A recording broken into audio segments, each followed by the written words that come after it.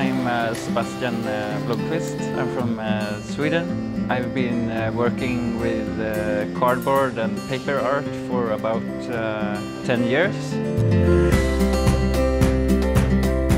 The name of my artwork is emerging from Obscurity.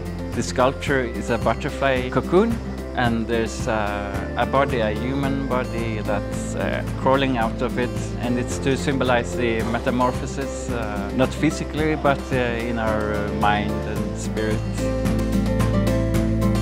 One of the best things about the Biennale is that it's very challenging, because you have to think a bit differently about being outside, because there's so many ways in working with cardboard and paper, you know.